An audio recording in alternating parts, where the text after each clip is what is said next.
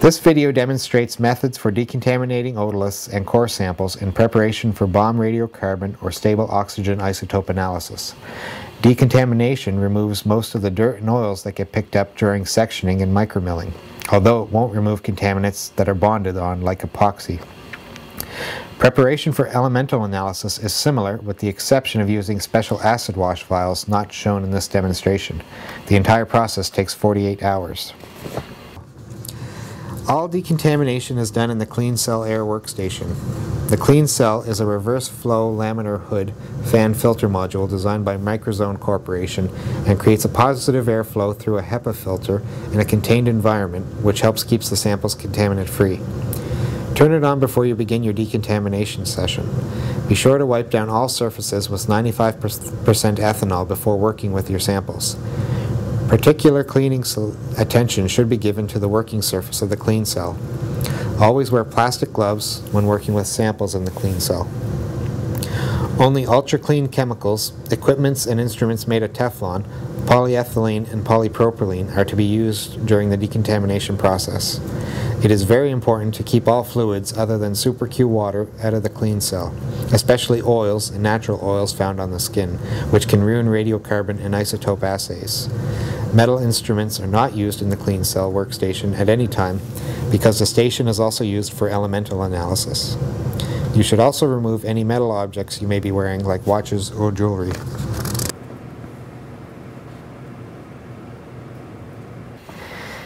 Be sure to fill the ultrasonic cleaner to the fill line with Super Q or millipore water.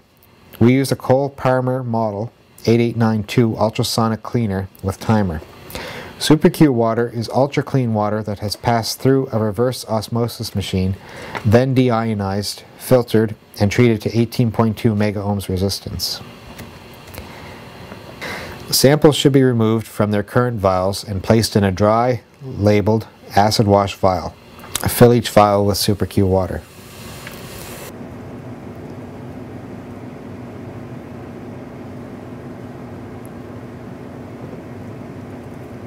The next step is to sonicate and rinse the samples.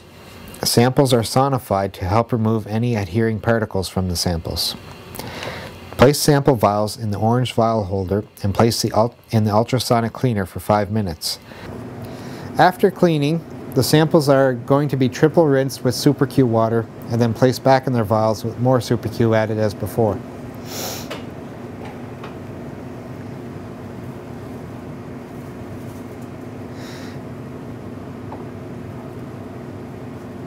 Decant the water out carefully into the waste cup. Be careful when doing this, as you do not want the samples poured out with the wastewater.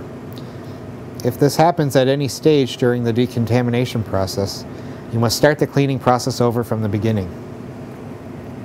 The samples need to be rinsed 3 times. To rinse, add Super Q water, close the vial and then shake with your hand for about 30 seconds.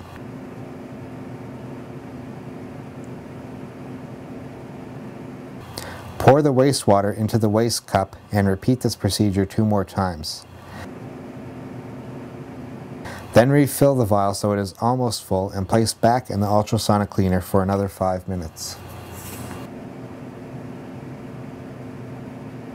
Once finished the second cleaning, repeat the triple rinse procedure again, decanting the remaining water into the waste cup as before.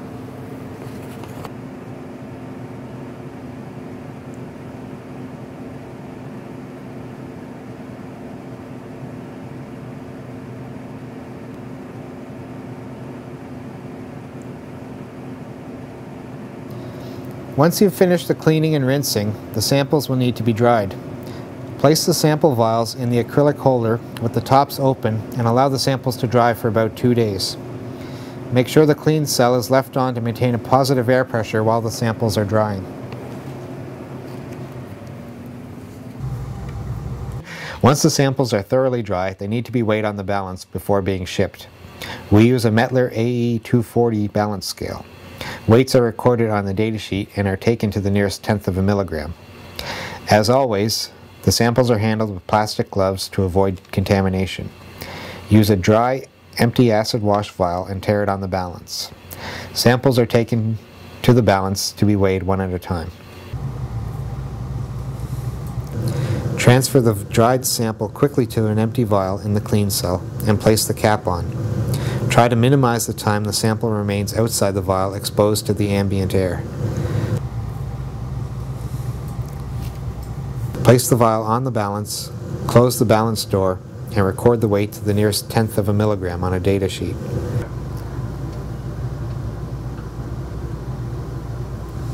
When finished, place the sample back in its vial and continue on with the next sample.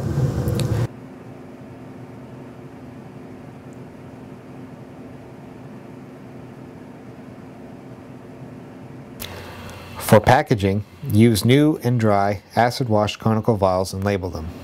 The conical vial makes it easier to remove a very small sample, which often weighs barely more than a milligram.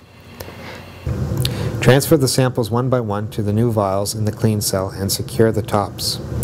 As mentioned before, never handle the otolith sample with your bare hands. Always use plastic gloves to avoid contamination. You can then move outside the clean cell and apply a unique identifier number and place a piece of cellophane tape over the top of the vial.